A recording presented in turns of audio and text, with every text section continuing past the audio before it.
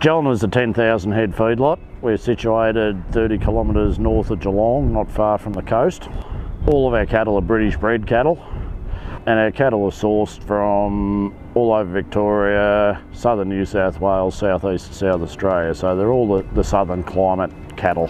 And being a southern climate, we're in a cool climate. There's a big difference even in the southern feedlot north of the divide to the south of the divide. It's a totally different variable climate. Wintertime is a big factor to us and it's challenging, hence the reason for building this structure that we're standing under. We saw our biggest challenge as comfort of cattle and welfare of cattle during the cold, wet winter months. And by having the shed structure, we're actually getting the best of both worlds. We're getting shade in the summer, but we're getting that warm, clean climate to keep our cattle clean and performing during the wet winter months. We identified with our end users, mainly being Coles, that there were issues of dirty cattle in the winter time.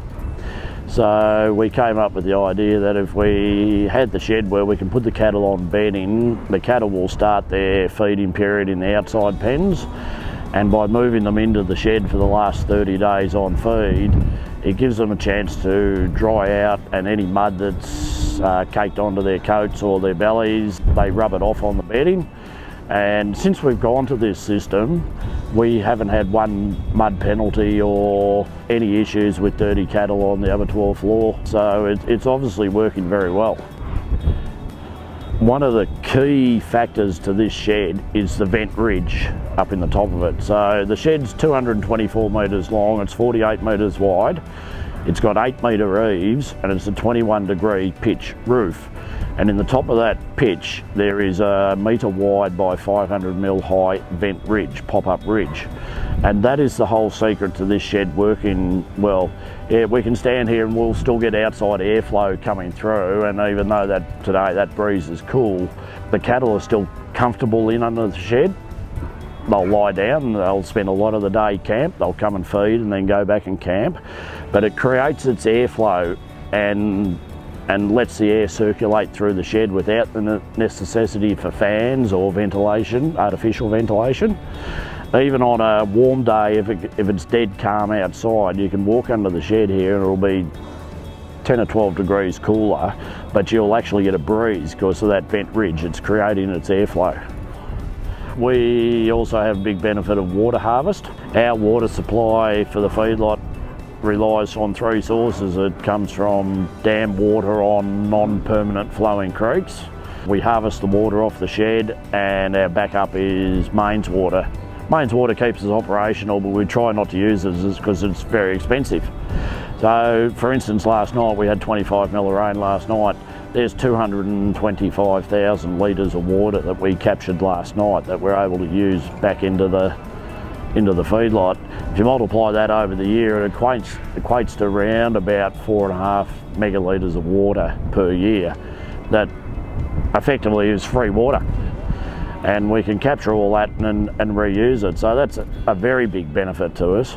The other benefit that we really get out of the shed is we're using straw as our bedding, and after 5 weeks we'll then do a total clean out of the shed, and we're using all that back as fertiliser on our cropping country, and we're getting phenomenal results, particularly on canola, where our yields have gone from an average of just under 2 tonne to the hectare. This year we're currently averaging over 3.5 to the hectare, and at $900 a tonne, that's a lot of benefits to us. We've been able to cut our synthetic fertiliser uses by 1/3 by using our natural fertiliser out of the feedlot, and that's a massive benefit to us. Another big benefit we're seeing in the shed is weight gain performance. Cattle are coming into the shed for that last 30 days on feed. Really, the data is telling us that last 30 days is where we're getting the best performance out of the cattle. It's when the cattle finish off and complete their feeding cycle. So by coming into the shed, we're seeing 0.2 to 0.3 better weight gain, kilo weight gain per day than in the outside pens. So a lot of our pens run east-west. We identify that as a major problem to put in traditional shade structures over the pens for our winter time. We don't want to have to go to a facility where we're putting shade up and taking it down for the winter. That's going to be prohibitive. It's a big expense, but if we're going to do that expense and do it properly, we feel we're better off putting to get more bang for our buck into shedding. However, we'd still have some pens that run north-south. So in the very near future, we will do some slatted shade structures over some of those as a trial. And it's really interesting, when we built this shed running east-west, and it's probably a good point for anybody that's thinking about this in the future, on the south side of the shed in the laneway, during the winter time you get shade in over that laneway, and it's very, very clear that in that shaded area, about half the width of that laneway, you don't get any drying effect in that laneway during the winter, whereas half the lane will dry out, the other half will stay wet and muddy. So that's really important to think how you're going to situate a shed and shading in the future, because if you've got that next to other pens and you get that shading effect over other pens, it's going to create probably more problems than you want to cope with. So that's vital.